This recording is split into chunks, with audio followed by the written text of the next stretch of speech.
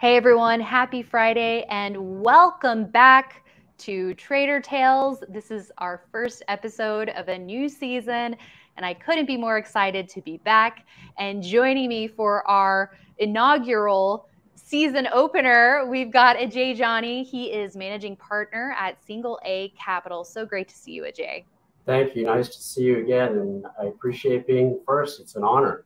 Yeah, well, we appreciate you coming on because just to give a little teaser of what we're going to be talking about today, when you and I were in our pre-show chat, you were sharing so many great insights. So the honor is mine. I can't wait to share your insights with the audience today, not only on the broad market and signals that you look at for your buy switch of when to be in, when to be out, but really how you've had success holding big winners and when to make the determination of when you should hold on for a bigger move or just throw in the towel, take your gain, and not try to sit around if the stock's going to pull back in. So I think a lot of really great actionable insights to come. So I'm really looking forward to it. So how about let's jump right in?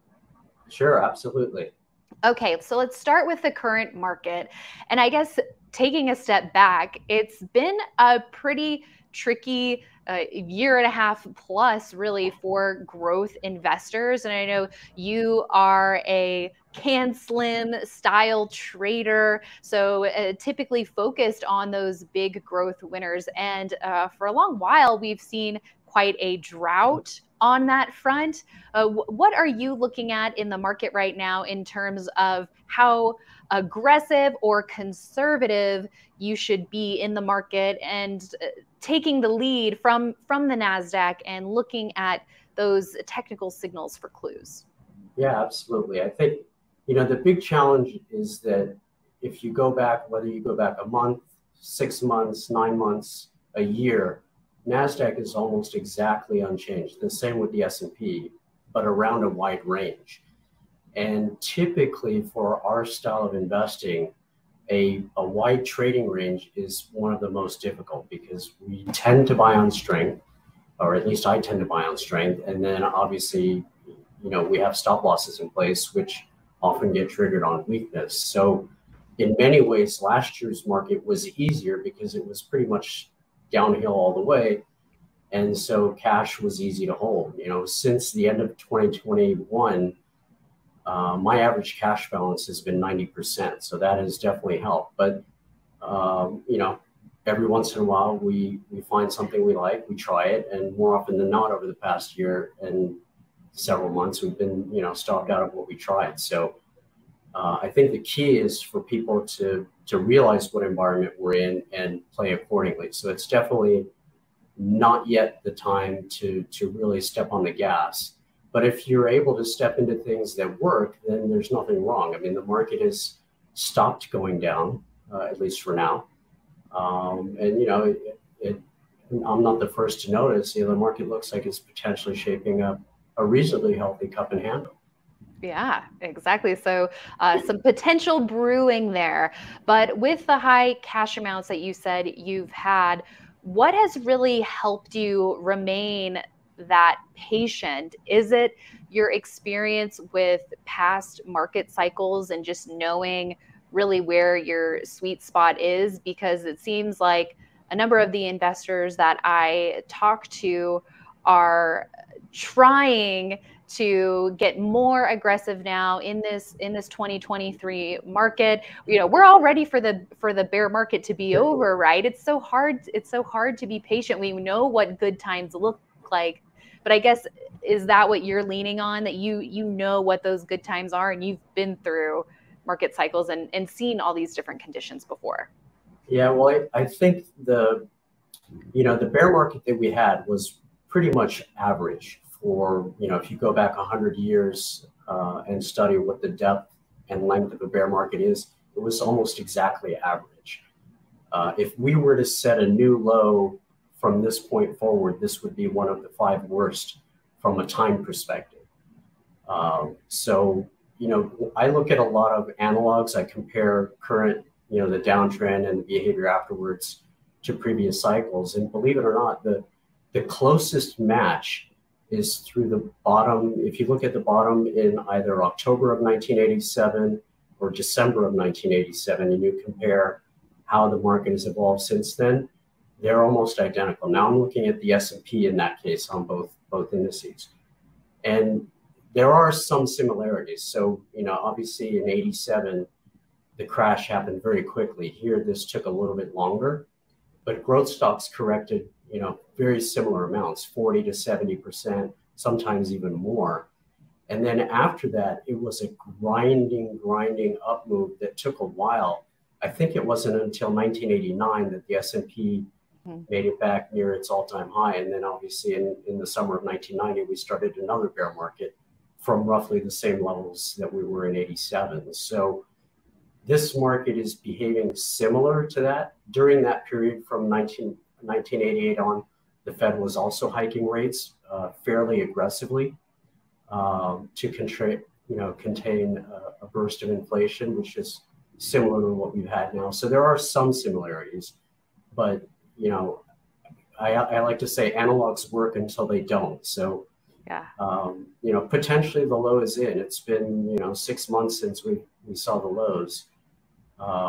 There are a few markets where it took longer than 6 months, and then we eventually rolled over, but not many. Mm-hmm. Well, I love looking at these historical precedents and seeing what might apply to today, what clues we could get for current conditions. History doesn't exactly repeat, but a lot of times it does rhyme. So I totally agree with you. But you got to take it with a grain of salt, as you said. But let's take a look back at today.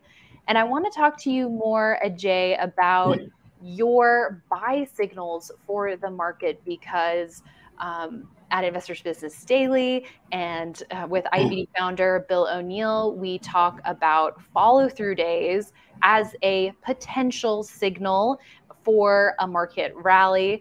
They don't always work, but every strong market begins with a follow-through day. But there are a lot of nuances in trying to figure out how much market exposure one should have, or whether to have a quote unquote buy signal switched on. So what does that exactly look like for you? Well, so for many years, I used the follow-through system to guide me in terms of when I would, start buying or not buying. And then several years ago, I did a study of every follow-through day going back to 1927. So Bloomberg has data on, the S&P started, I think, in 1953 or 1957. And before that, there was something called the Cowles Index. And they've kind of merged those two. So they have a history going back to 1927. And then obviously MarketSmith has history on the Dow even prior to that. And I noticed that one thing about powerful follow-through days that worked, very few of them, most of them very quickly scaled the 50-day.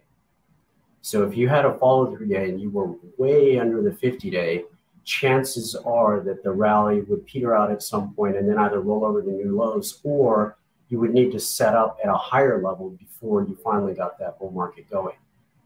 And eventually what I settled on as, what I call my buy switch, I use 3 components. So I use for the NASDAQ, I use the 50-day and the 21-day. So the index has to be above both of those. And then for a while, I used to use the IBD 50, and that had to be above the 21-day. And now I've replaced the IBD 50 with a custom index of what I think are the growth leaders. So my liquidity threshold was a little bit higher. Everything has to have big sales and earnings, but you can use the IBD 50 just as well. And so basically, if you have the IBD 50 above the 21-day and NASDAQ above both 21 and 50, that's when the buy window is open.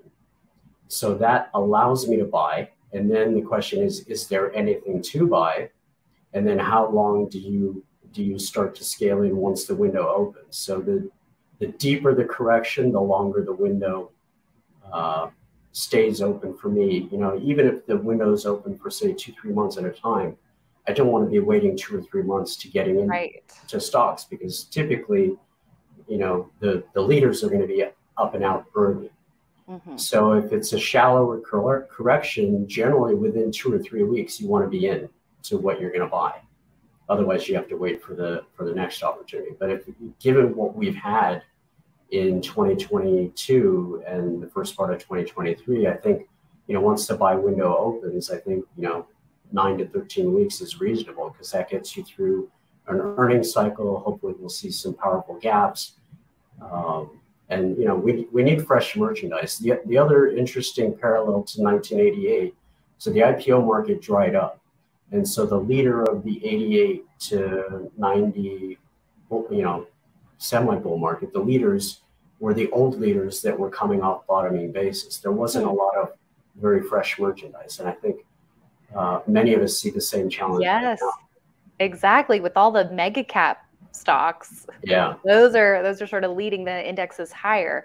Okay, so using all of your criteria, let's take a look at the NASDAQ now. So did your most recent buy signal turn on 3/16 when we saw the NASDAQ get above its 21-day and 50-day line? I guess the caveat then is, was your custom index of leaders also doing the same? That's roughly the date that it came on. And actually intraday today, when the NASDAQ was down, I think at its lows, it may have been down 60 basis points or something like that. The buy window technically shut, but obviously by the end of the day, we came back. And so NASDAQ was above the 21-day again. Yeah, that's what I was also going to ask you. So if the buy window opens when all of the criteria is met, it just takes one to shut it off completely, or for you to scale back?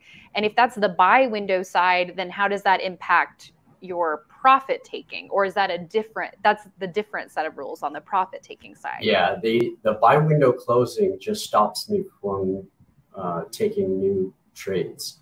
What I already have on, I have different rules that I manage the positions, and I wouldn't scale back just because the buy window is open. And I think I sent you a chart. You'll see when you put it up, the buy window, it's not perfect, but it tends to do a reasonably good job of keeping you out of the really bad markets. But when the market's, in an uptrend, it'll keep you in for most of it, or at least keep the window open. Yeah, so we have here the chart that you're referring to. So this is the NASDAQ composite versus the buy window. So in orange, that's when the buy window is open. So yeah, this system looks like it enables you to ride the moves higher and avoid some pretty nasty declines. But what about the 50-day and 21-day lines being in an uptrend? Is that something that you need, or just the price action needs to be above those levels? Just the price action needs to be above it. Obviously, when they get into alignment and everything's pointing up, you can feel the power building, but I don't need them to be in an uptrend. I just need the index to be above them. Fantastic. All right. So that seems like a set of rules that you've tested on the buy side. So good to know that that's where we stand on that. But now let's talk about handling big winners. What, in your view, I know there's going to be a lot to unpack here, but what, in your view, makes the difference between finding a big winner and handling it well? Well, when I first started doing cancel them exclusively, which was 10 years ago, I tried to hold everything. I assumed that everything I bought was, going to be the next thing since sliced bread. I think many of us suffer that same ailment. And the reality is most of the stocks we pick, they may do well, but they're not going to be a Tesla or an NVIDIA. And so I was round tripping a lot of stocks, much more than I was comfortable with. And so I went back and looked through, in the first chapter of the book, there's roughly 103 charts. And I went back and I got historical data on all those stocks. And I looked at them week by week. And you can see it in the book. Most of them don't even close below the 10-week, or if they do, they kind of have a glancing blow and then come right back above it. And based on that, I developed what I call the 10-week rule, which is, as long as the stock's holding the 10-week, then I would try and hold it. And if it had 2 consecutive closes below the 10-week, then I would move my stop up to either just below those lows or maybe give it a little bit more cushion depending on how much of a gain I had.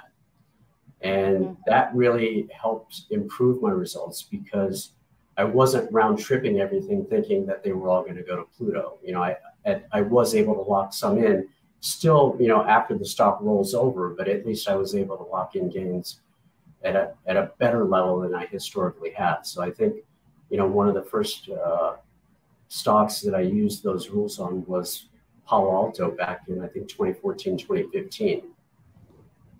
Great. And I definitely want to take a look at that example here soon. But first, before we take a look at it, when you say you have a 2-week maximum for it closing below the 10-week line, is there a certain percentage below the 10-week line also that is allowable? Or how do you put that into context of how much profit you're giving up?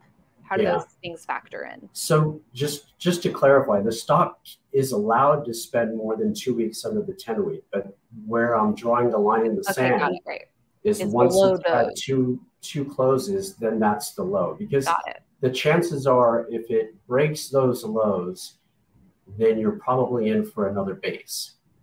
And if you don't have a big enough gain sitting through a base, you're going to give up most of your profits. And what I've settled on is, you know, we'll talk about this in a bit, but basically, if by the end of 8 weeks, if I don't have a 50% gain, then I'm just going to harvest the gain, because if the stock even has a normal base, 25, 30%, that's going to knock you out, you know, pretty close to break even. And you don't want to take a 50% gain and round trip. It's just not good for your psychology. Exactly. And then in that initial period where you buy a stock, it meets your buy criteria, the stock checks off all the boxes. How much time do you give it to prove itself? Well, so, you know, I have what I call the prime directive, which is always cut my loss at 6% or less. So obviously that could happen the next day. It may take 2 or 3 weeks, but no matter what, we never let our losses grow. And then if it's working, then I want to try and hold at least 8 weeks.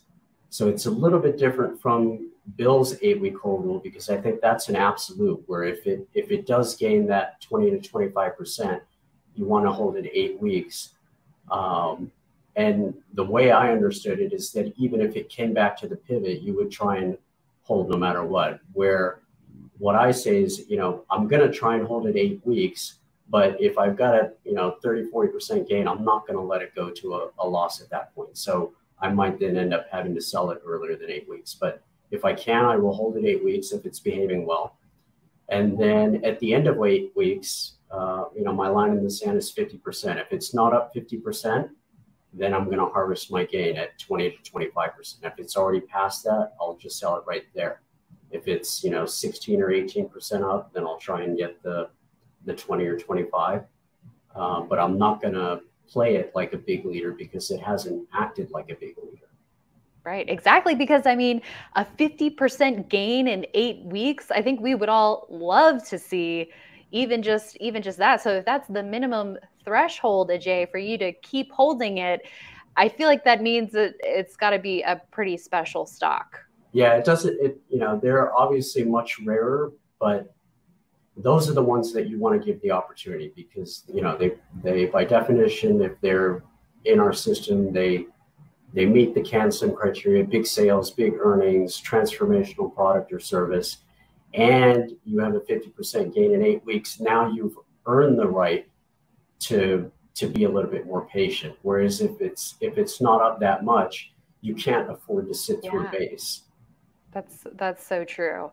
That makes a lot of sense to me. Okay, well, I have several follow-up questions for you. Sure. But first, let's go to that Palo Alto example. So PANW, we have a weekly chart here ending in roughly December of 2015, but you can see that beautiful move that the stock went on throughout 2014 and 2015, and we did get a break of the 10-week line And how about you talk to us about how this trade unfolded for you from beginning to end?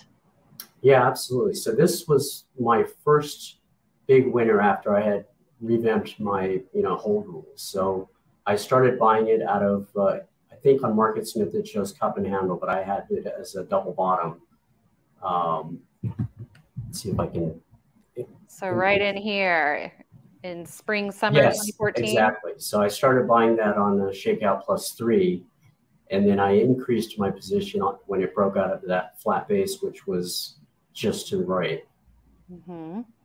And then I was using my 10-week hold rule. So the hold rule, when it's working, you have kind of two ways to get out. Either you've held it more than a year, then the first close below the 10-week, you're out. Or if it has two closes below the 10-week, then you're using, that as your line in the sand. And as it happened, this one, I held for more than a year. And on that week where it had the first close below the 10-week, that's where I sold it. So this was, we were in business at that point for just a little bit over a year and a half. And this was really transformational in terms of my ability to then keep going with the business. Yeah, absolutely. And so what roughly was the percentage gain here for this one? I think it went up roughly 2.5 times. It's hard for me to see on the screen here, but yeah. But for, from a Shakeout +3 entry, somewhere between 64 and 78 and change, and its highs were roughly about 200 from them. So it was a huge big monster move. And there were, besides adding on that flat base, there were a couple of other ads along the way. So, the way Bill taught us is when you have something working, try and get a little bit more money into it, which we did. Yeah. So that was going to be one of my follow-up questions to you is how do you handle that initial position size? Do you have a standard across the board beginning position size that you use? And how do you handle adding on or even trading around the position? Are you locking any into strength or, what about sell signals on that front? So I'm pretty classic, my full position size is 20%. So I'll buy 10 at the pivot or wherever I think the action point is, and then another 6%, a couple percent up, and then another 4%. So normally if I've done it well, my cost will be roughly 1.5% above the pivot for my full position. Then after that, depends how the stock evolves. If it gives me a pullback to the 10-week, where, if I'm still within that 8 weeks and it hasn't gained 20 or 25%, if it pulls back to the 10-week, I'll add. If it forms another base, I will add. And the amount that I will add depends on what's triggering it. So if it's a new base, I will actually take another 10% on top of that. So, for me, that's a fresh base. And, what I've learned is that, pardon me, most big leaders, originally I was under the impression that they all climax top. And what I learned is that most big leaders, the way they top is that they form a very late stage base, break out, and then drop 8% below the pivot. So if it's a later stage base, that all of a sudden becomes my new stop on my entire position. So I can afford to take, another half position at the breakout because I know my stop on the entire position is just 8% below that pivot. Yeah, that makes a lot of sense. Okay, so here's a look at Palo Alto. We've got another couple of examples, including some climax top examples, which we'll get to those too. But now let's take a look at Square, and this one is from 2017. So talk to us about where you entered and added and eventually exited. Yep. So the place where I first added was during that, you'll see that big spike on volume just as it was getting to new highs. And then it starts going a little bit sideways. And I started adding there during that flat base. Great. So this was in March of 2017? Yeah, it's that should be roughly what, around $17 or $18. Yeah, Yeah. perfect. So I built my position up in there, and then it moved up. It formed another flat base, which I didn't buy, but then it pulled back to the 10-week and sort of made that rounding cup. And that's probably, yeah, exactly right there. So at that point, I added more to the position. And then my good friend Eric Kroll, several years ago, he developed a checklist for climax tops, and there were roughly 8 or 9 criteria in there. And I added a couple more, and I programmed it into Bloomberg, so it would automatically send me an alert when something was, potentially experienced a climax top. And the way I programmed it was, if it hit 6 out of the 10, that was a climax top, or if it hit 5 out of 10 for 2 days in a row. And right around Thanksgiving of that year, which are the two bars near the top, it triggered. And so I sold my position into that climax top. So you didn't wait for the 10-week rule on this one? No, exactly. So what I had, I haven't had a lot of stocks go into climax tops, but when I started doing post analysis, I realized there were 1 or 2 that I did have that I mishandled. And Palo Alto was not one of them, but LinkedIn may have been one back in the day, because it had sort of an upper trend line break and some big volume at the end. Unfortunately, it's no longer on market, so right. I'm going to take a look at it. But after going back and doing that post analysis, I said, this is another tool that I'm going to steal from Eric and make it my own. Sharing is caring. It's what Bill did, right? So absolutely. So what, in addition to an upper trend line break, what other signals do you look at for these climactic moves? So some of the criteria would be, and many of them are listed in Bill's book, but out of a later stage move, does it move up 25 or 30% in a couple of weeks? Is it more than 100% above the 200-day? Are you getting the heaviest volume of the move? Are you getting the biggest price gain of the move? None of them are secret. Most of the signals that Eric looked at were in Bill's book as well. And so 1 or 2 by themselves is okay. That's the sign of a powerful leader. But when they start accumulating all on the same day, it's kind of the time where you're kind of jumping up and down in your chair because you're so excited. And that Bloomberg email that comes to me says, okay, stop jumping up and down and start selling. Exactly. That's almost like the other criteria. Is it, are you feeling that euphoria and excitement in your account? So, yeah, exactly. Yeah. This is just basically a quantitative way of judging how much euphoria is feeding into your account based on the price action. Absolutely. And so another thing that we haven't talked about yet is, are there any sort of things that you like to look at on the fundamental side that are like a minimum earnings or revenue growth threshold that you gotta have? Are you flexible on anything on the fundamental side, or how strict are you? Because I mean, clearly Palo Alto and Square here, these were big winners in these moves that you were in. So how do you filter through to find the cream of the crop? So I am pretty much a classic can-slim trader. So I want at least 20% sales and earnings, generally more. And that's not something you're willing to sacrifice then? No, very rarely. If it is, it's because it's a turnaround, and in the next quarter, they're going to have really big numbers. Got it. I will look at companies that are losing money, but only if they have 50% or more consistent sales growth. They've got, they've really got to have something that people are lining up to buy, whether it's a good or a service. And if they don't, there's 60,000, or pardon me, 6,000 stocks, not counting ETFs, that are listed that have some sense of liquidity.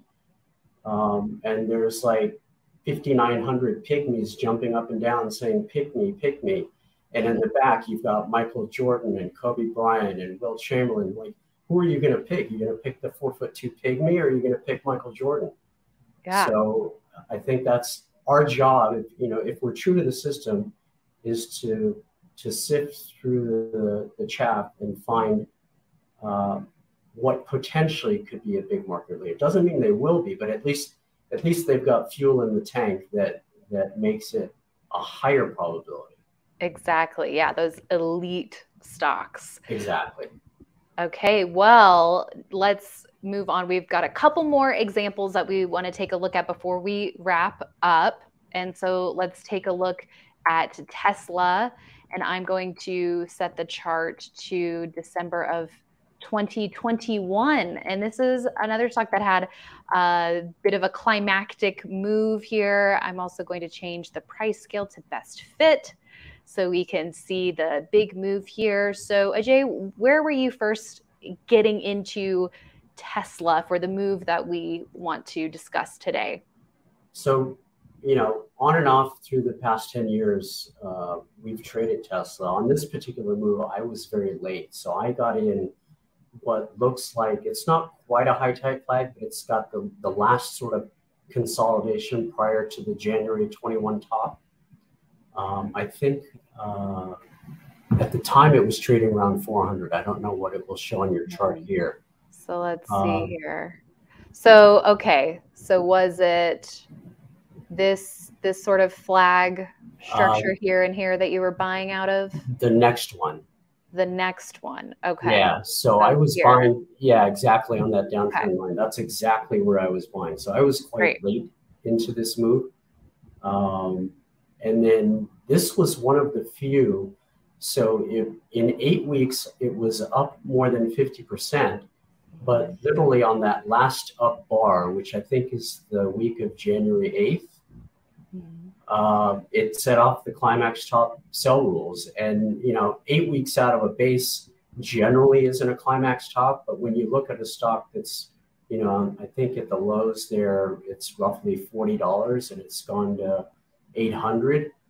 I can hear Bill saying, how much more do you want out of the stock? So I did sell my position into that week because it was triggering quantitatively what I viewed as a climax top. Exactly. Yeah. Mm-hmm.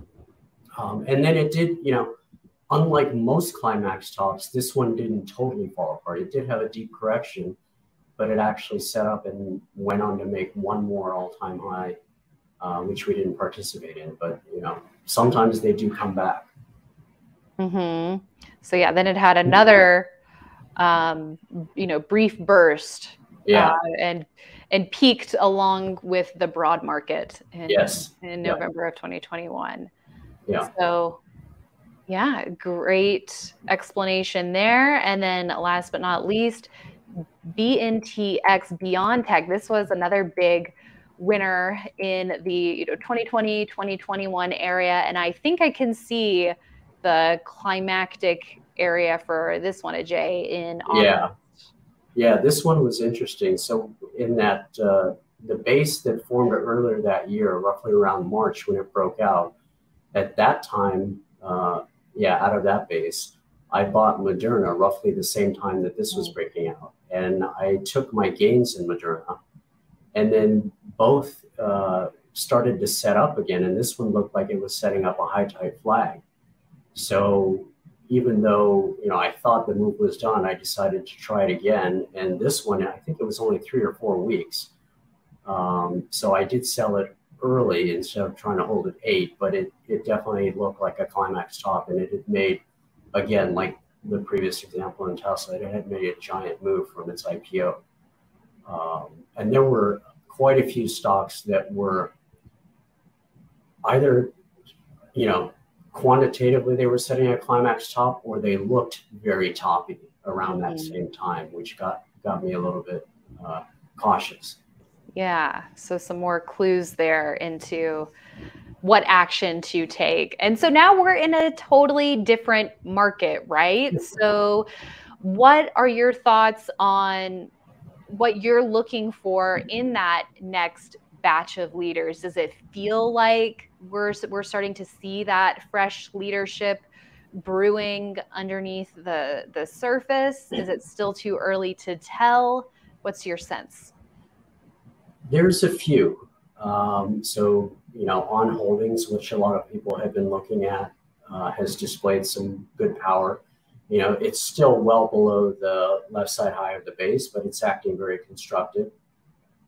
First Solar is acting powerfully, and that looks like a potential turnaround based on the estimates. They're going to have good numbers this year and next year. The real challenge is that most of the IPOs that came out in 2020 or 2021, most of them got destroyed. And so for them to be leadership, we need to have a little bit more time away from the left side of the base, just so that overhead gets stale.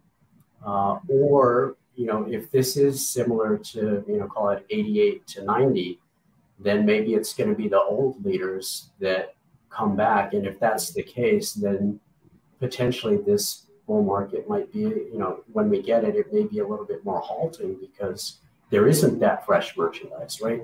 When there's fresh merchandise, then, when you see a move like that in On Holdings, it's because institutions had it pegged as a certain type of stock. And then they realized, holy cow, this thing is something a little bit different. And you don't see gaps up of 40, 50% unless the elephants in the room are going in and stampeding, not with a stock of this liquidity. So they thought it was one type of stock, and now they realize it's something maybe a little bit better. And so they all pile in at the same time. That's where you see that type of volume. So there are a few like this, but most of them, kind of look like On did 5 or 6 weeks ago. They're still way low in the base. Exactly. Yeah. So we'll have to see if On can really turn into one of those next big winners that will have to use the 10-week rule or the climax top rule after we all are just making so much money in it. If it can pull back here and maybe form another base, it may need another base. It's possible. May need another base. We'll have to see about that.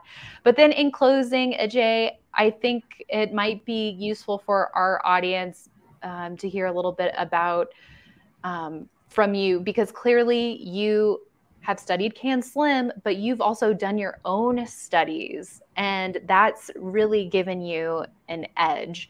So for traders out there who they're still trying to find what type of trader they are or their edge, what would be your advice?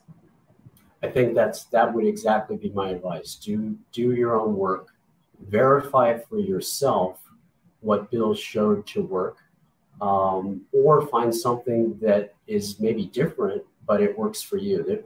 The reality is that CanSlim is not the only way to make money in the stock market. It's just one way. There are many other ways that can work, and you need to find something that fits your personality that you believe in, because in a year like 2022 or 2023, if you don't believe in what you're doing, then that's when the market is going to find you and kind of press your buttons. So, but if you do believe in it, then you have the ability to come back from the inevitable setbacks that you're going to have along the way. None of us ever solve the market. We just try and find a way to work within what the market is offering us.